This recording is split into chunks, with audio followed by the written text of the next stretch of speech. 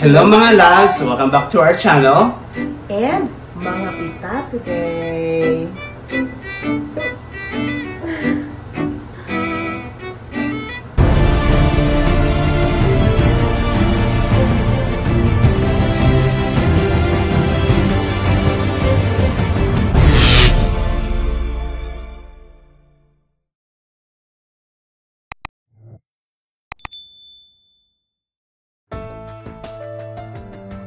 And since magkakape tayo today, kailangan meron tayong pandesal.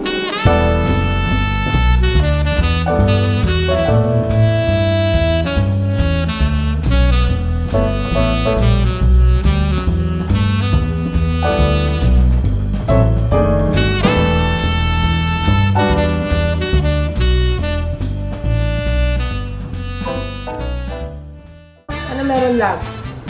Ube cheese pandesal and Ensaymada. Plain Ensaymada po. If you are in Tucson, na-order po namin to from Kamarie's bakery. Kakain na tayo, kakape. Samahan nyo kami. So ito yung sinasabi nilang ube cheese pandesal. Famous na famous. Trending to lang ngayon, no? So, actually, hindi ngayon. Dati pa to nag-trending. Sa Cagayan de Oro ko to nakita. Sabi ko, wow, how I wish nasa Cagayan tayo ngayon.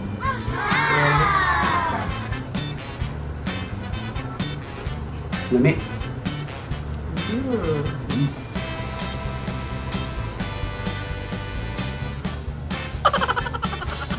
Tapos me. Sarap. Sarap nga. Ano makita nyo ba? May ube halaya siya and cheese. Sa loob. Sa loob. Wow. Okay na ako nito. Breakfast, lunch, dinner. Ang grabe lang. Puro carbs to eh. Minsan-minsan lang. Pero pwede ko pang breakfast lang. Shout out to Kamarie. Ang sarap.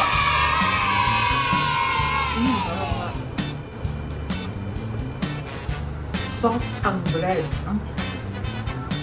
Tapos, yung lasa ng cheese, and tsaka, at yung cheese, di ba? Medyo maalat yun. Ang ube halaya, matamis. Ni-neutralize niya. Pag i-combine mo siya, sarap. Actually, hindi talaga ito kape. English tea. Hindi na kami nagkakape kasi ano. Ay, minsan-minsan lang pag kailangan. Pero, iba alternate na. Usually, tea ang iniinom namin sa umaga. Saka sa hapon, depende kung gusto mo mag-coffee, magko-coffee. Pero usually, tea talaga kami. Try ko to. Ensaymada. Ako ito muna. Mukhang masarap eh. Hindi pa ako ready mag-move on.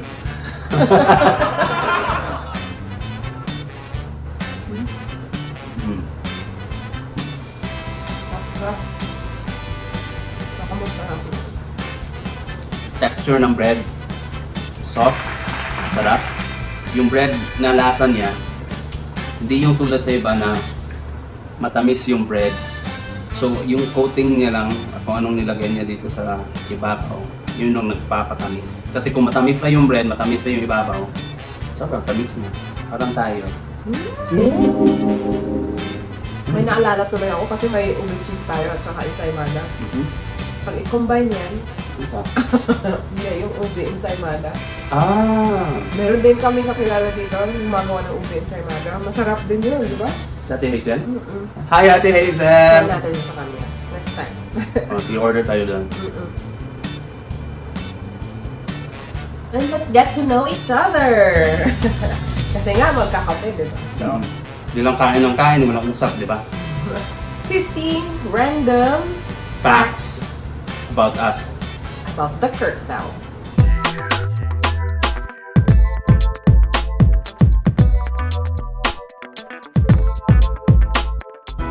First, ang Ethel Grace Labutan, And I'm Ian Kirkthel. Pero mag-asawa po kami. Hindi pa lang ako nag-change ng apelyido. Second fact, we are both high school teachers. So I'm teaching special education. And I'm teaching mathematics. Kakain muna tayo. Sarap talaga siya, guys.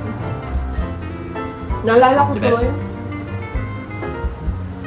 Nung gumawa tayo nito, kasi sabi ko, gusto ko na talaga kumain ng ubi cheese. Tapos wala pa kaming alam na nagbibenta ng ganito sa Tucson. And wala pa ako nakikita ang gumagawa nito. Yun ang gumawa. Cookies siya. Failure siya. Pero ang cute ng cookies kasi purple.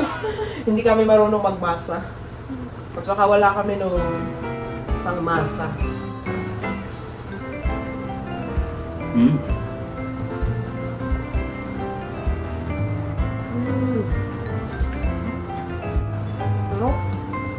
Di mo kaya try?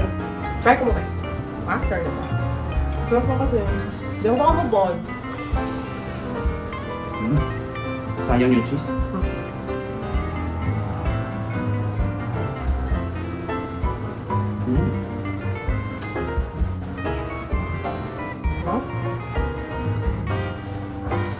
Araw-araw may snacks.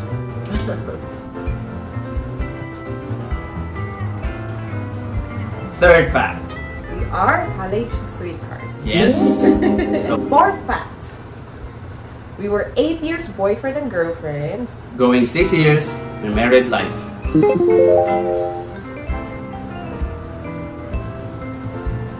Fifth fact. We are both retired cheerleader. She is a university cheerleader and I am a national cheerleader. Sixth fact. We were both student leaders back in college. Seventh fact. She's crazy with K-drama and I'm crazy with anime. Eighth fact. We love dogs over cats. Ninth fact. We collect Pin Here series from Starbucks. 10th fact. Ian is more future, tapos ako yung usually present. Live today. 11th fact. I played volleyball and she loves to play chess. 12th fact. Ian has more titas than titos and I have more titos than titas. 13th fact. We both love drinking red wine. Not every day. Not every day, occasionally. We like to drink red wine. 14th fact. We both can swim and we love water. We love the beaches, pool. 15th fact. We hold our own pay. We share our expenses, but we have separate savings.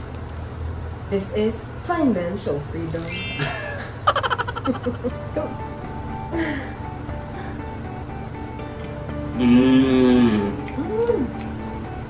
Told you.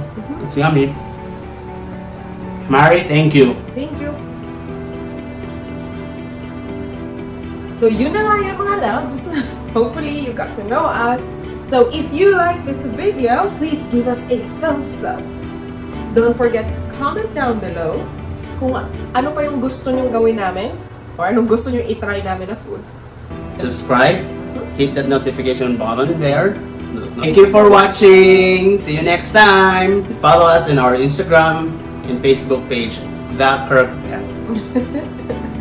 Thank you so much. Bye.